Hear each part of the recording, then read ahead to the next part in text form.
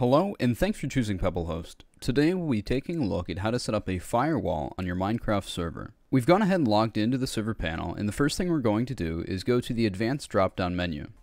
From here, you'll go to Firewall, and this will bring you to the Firewall Configuration page. Now there's a few different reasons you may want to use a firewall. One being bungee cord. To ensure your network stays secure, you may need to make it so only the proxy server can connect to the backend servers. This is because the backend server has to run in offline mode. So if players can directly connect to it, then they can join with any username.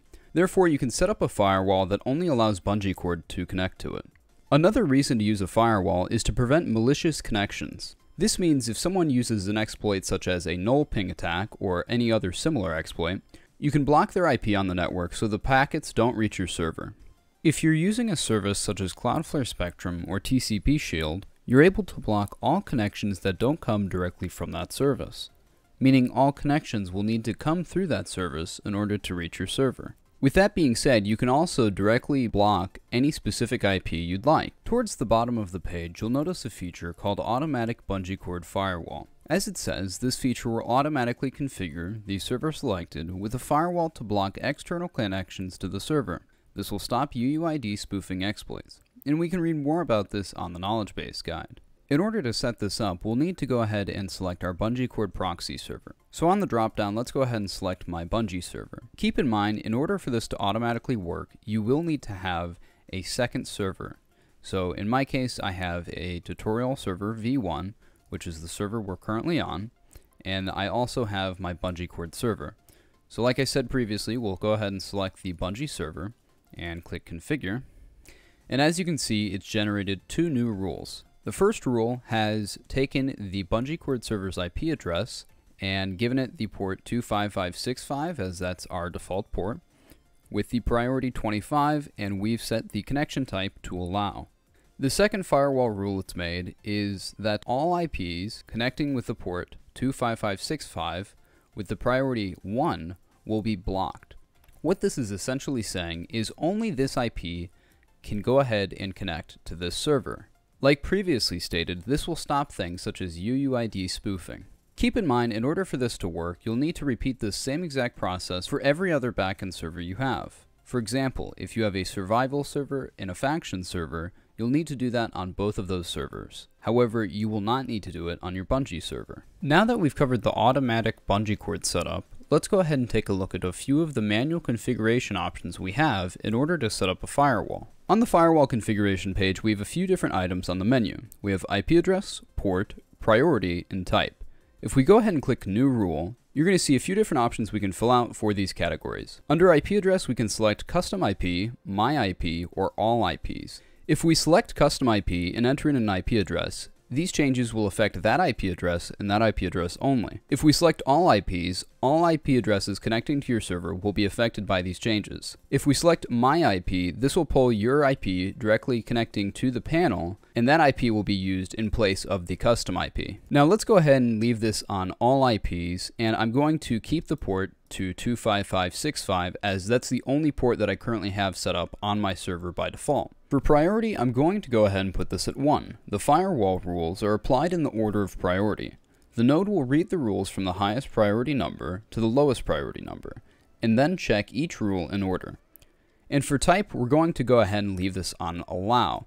Now, this is a bit of a silly rule, as all it's saying is all connections using any IP using the port 25565 will be allowed to connect to my server. While I don't recommend setting up this rule as it's a bit of a nonsense rule, we can go ahead and click save and see how the rule has affected the page. As you can see, it's saved this rule, and we can edit it clicking the edit button and make any sort of changes we want to this rule. That goes for the save button as well. This will save any changes you've made. If we no longer want this rule, we can go ahead and click the trash can icon and then press delete. As discussed previously, if we want to block a specific IP address, we can go ahead and select the custom IP. Let's go ahead and enter in a random IP address. I've gone ahead and grabbed an IP address from Google, and that's the IP we'll go ahead and use. Now, if we go ahead and enter that in for custom IP and select the port 25565 with the priority of 1, and we will select the connection type to block and click save. What this will do is if this IP tries to connect with this port to our server, it will not allow it. If you have a plugin on your server that creates some sort of external web page for players to connect to, but you want to whitelist it to a specific IP, you can do so by the following.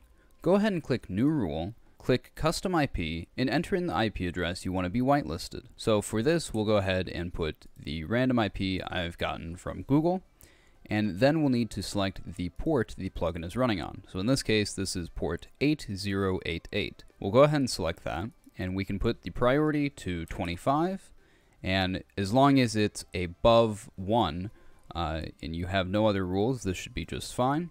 And we're going to select the type allow. So let's go ahead and save that rule, and we're going to create an additional rule, and this rule will be for all IPs. We're going to select that same exact port, and we'll put priority 1.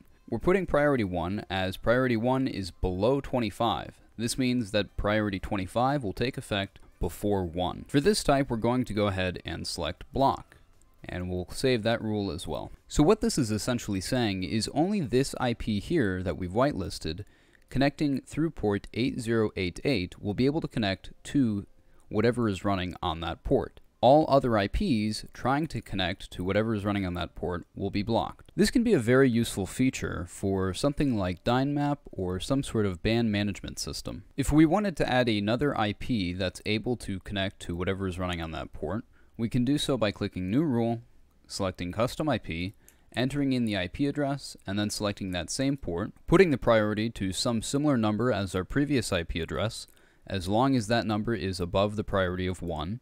So in this case, we'll go ahead and just put it as the priority of 24, and the type will be again set to allow, and we can save that rule. So now both of these IP addresses are whitelisted to be able to go to whatever is running on this port. This is a very useful and powerful tool to have on your server. We have a full knowledge base article on help.pebblehost.com if you're wanting some more information. That's going to wrap it up for this tutorial. If you have any questions regarding anything we've covered in this video, feel free to join the PebbleHost Discord, and we'd be more than happy to help you there.